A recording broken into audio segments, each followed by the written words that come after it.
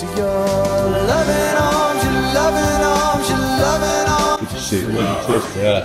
Tell me about this guy. I was living large, man. It was great. I was having a blast. It doesn't seem like yesterday. It doesn't just seem like yesterday. Your loving arms. Oddly enough, I was a business major because I didn't know what to do. I'd never met a professional musician until I was 19. I look at it like as a work lesson. It's like if you make yourself available for those things you don't want to do, you'll wind up doing them. A good attitude, you smile, you're on time, you say I'm going to be here at 2, you're there at 1:50. People love that. Adults love that. American Studies is something you carry with you and use Absolutely. it every day. It's like the What's an example? It was an amazing lucky thing for me because it was exactly what I'm interested in. I've heard you said that you wanted to be a rock star. But at one point, things kind of fell apart and you went to kind of a dark place. Yeah. I'm very interested in the intersection of art and work. You know, that's a non-sexy way to talk about it. It comes from a feeling that everyone is creative. Everyone has something.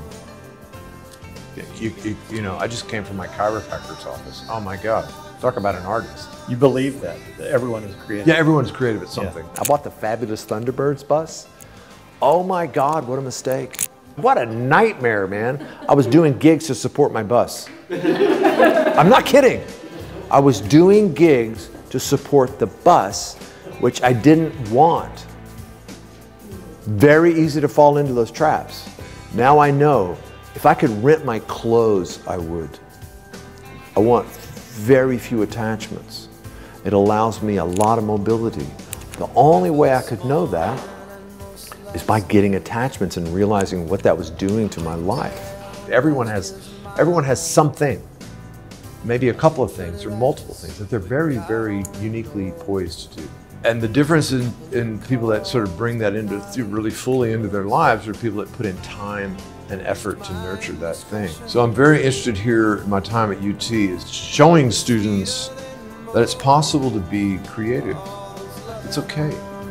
And it's okay to be a little weird, a little different, like wacky. We need more wacky people in the world. I knew Robert Earl when I was in college, you know, and we used to do shows. We used to do shows together all the time. An Aggie and a Longhorn. He was an Aggie. Yeah. I remember there was one song pool where it was John Prine, Sarah McLachlan, James McMurtry, and me. Sam Cooke, Jimmy Webb, James Taylor, Joni Mitchell, Emmylou Harris. Emmy is like,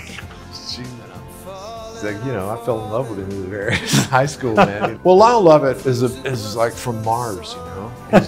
He's just different. I get Billy Joel. I get his, you know, like I get the skill set. Personally, it's not something I really like. Yeah. I dig. Gordon Lightfoot, Kelly Willis, Carole King, Ray Charles, Willie. Willie Nelson is like, you know, Moses, man. No, I'm serious. It's like we're all following Willie.